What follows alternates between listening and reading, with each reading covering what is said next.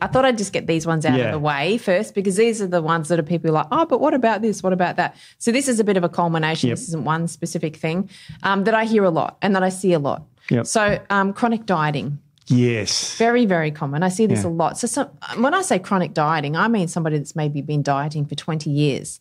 Yo-yo dieting, trying every diet under the sun, nothing works. So that's very common. And obviously if you're, for one, not giving anything enough of a chance, which I see a lot, someone might do something for 2 or 3 weeks and go, I haven't lost any weight. So then they'll flip to the next thing and then flip to the next thing. That's never going to work. So, and obviously under-eating. So if they're dieting chronically, under-eating, I see under-eating a lot more than I see overeating. And it's the whole mindset of I have to eat less and exercise more, because that's what we're told through life. You just got to less going in and more going out and you'll lose weight. And that's just the way that could work for some people, depending on what's going in and depending on what exercise they're doing going out. That's right. And there's the key. For example, and just to harp on that point, overtraining.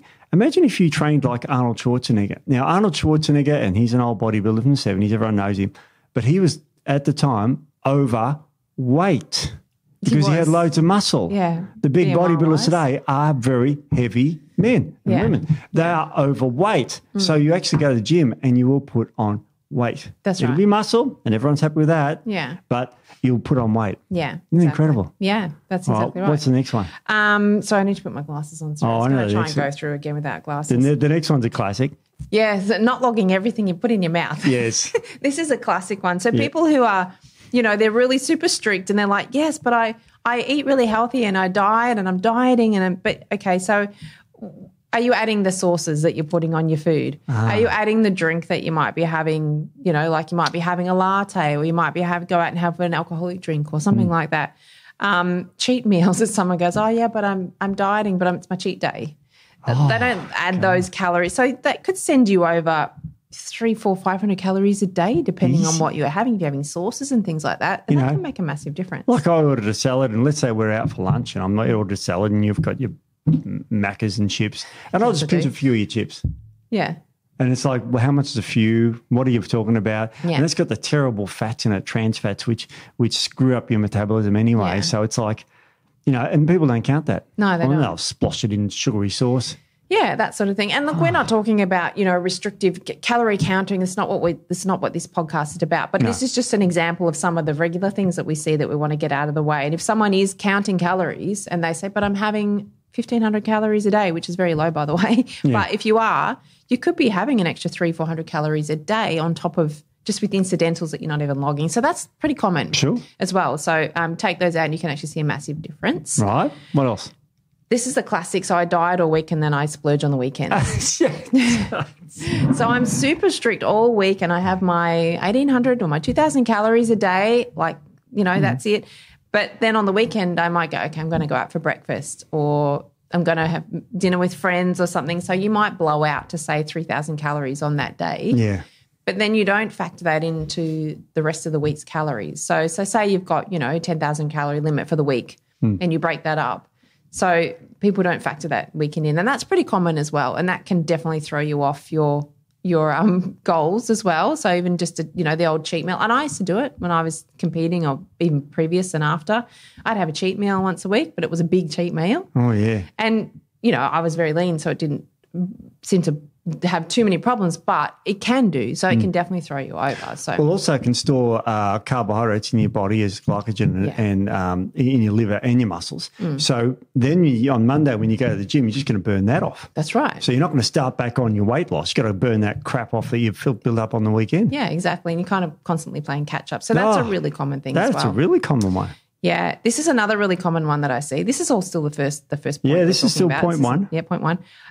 Doing the same thing day in, day out. So having the same calories every single day, doing the same exercises, the same intensity every day, day in, day out for months on end, and expecting something to change.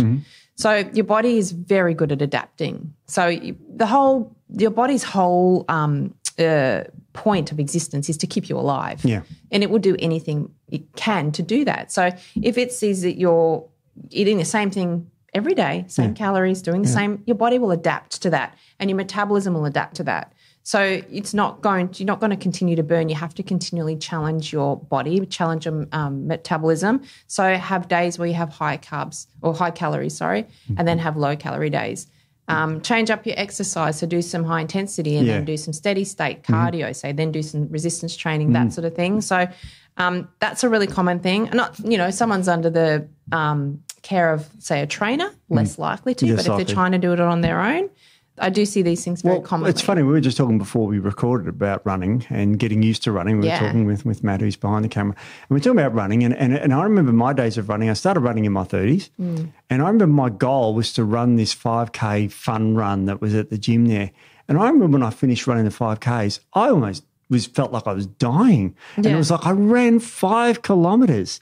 And it's like, now we're talking before about running a marathon, which is 42 kilometres, and that was hard. Yeah. But now, like this morning I ran, it was only 8Ks, but 5Ks is barely worth getting out of bed for me now because in the past running 5Ks I would have burnt way more calories, struggled way more, and now I can do 5Ks. Even now I can do 5Ks in my sleep. Exactly. And when I was really fit at running, 5Ks would be like, I'll start to, that's my warm-up done. It's seriously, you're right, it adapts to it. And so if you're going to the gym and doing the same weights and you're getting stronger, those weights are going to become easier. That's right.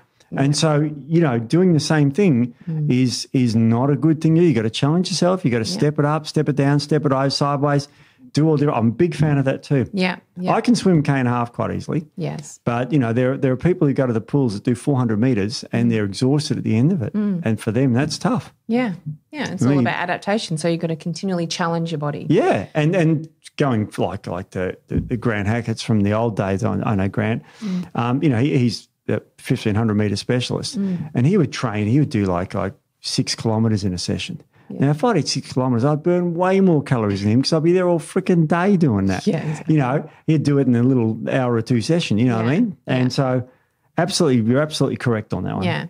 So I just wanted to get those out of the way because they're things that people think, oh yeah, but